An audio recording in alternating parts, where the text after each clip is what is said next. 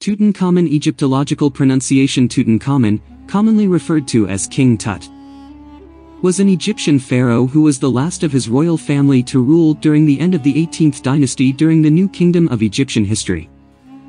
His father is believed to be the pharaoh Akhenaten, identified as the mummy found in the tomb KV55. His mother is his father's sister, identified through DNA testing as an unknown mummy referred to as the Younger Lady, who was found in KV35 tomb.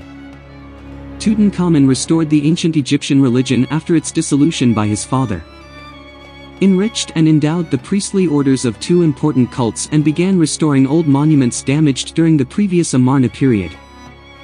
He reburied his father's remains in the Valley of the Kings and relocated the capital from Akhetaten back to Thebes. Tutankhamen was physically disabled with a deformity of his left foot along with bone necrosis that required the use of a cane, several of which were found in his tomb.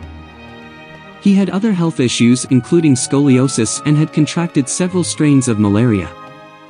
When Tutankhaten became king, he married Enkhsenpeten, one of Akhenaten's daughters, who later changed her name to Enkhsenemen. They had two daughters, neither of whom survived infancy. While only an incomplete genetic profile was obtained from the two mummified fetuses, it was enough to confirm that Tutankhamen was their father. Likewise, only partial data for the two female mummies from KV21 tomb has been obtained so far.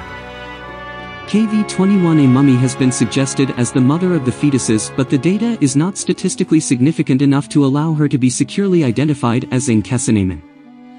Computed tomography studies published in 2011 revealed that one daughter was born prematurely at 5-6 months of pregnancy and the other at full term, 9 months. Tutankhamen's death marked the end of the royal line of the 18th dynasty. Kings were venerated after their deaths through mortuary cults and associated temples. Tutankhamen was one of the few kings worshipped in this manner during his lifetime. A stela discovered at Karnak and dedicated to Amun-Re and Tutankhamen indicates that the king could be appealed to in his deified state for forgiveness and to free the petitioner from an ailment caused by sin. Temples of his cult were built as far away as in Kawa and Fares in Nubia. The title of the sister of the viceroy of Kush included a reference to the deified king, indicative of the universality of his cult. Tutankhamen was buried in a tomb that was unusually small considering his status.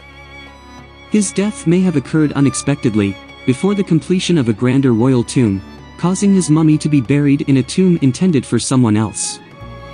This would preserve the observance of the customary 70 days between death and burial. His tomb was robbed at least twice in antiquity, but based on the items taken and the evidence of restoration of the tomb after the intrusions, these robberies likely took place within several months at most of the initial burial. The location of the tomb was lost because it had come to be buried by debris from subsequent tombs, and workers' houses were built over the tomb entrance.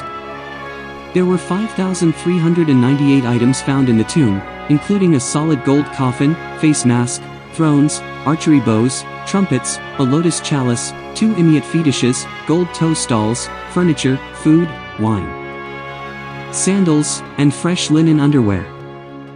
Howard Carter took 10 years to catalog the items. Recent analysis suggests a dagger recovered from the tomb had an iron blade made from a meteorite. Study of artifacts of the time, including other artifacts from Tutankhamen's tomb, could provide valuable insights into metalworking technologies around the Mediterranean at the time. Many of Tutankhamen's burial goods show signs of being adapted for his use after being originally made for earlier owners, probably Smenkhare or Neferneferutin or both. This is the life of Tutankhamen. Thank you for watching, and please like and subscribe us.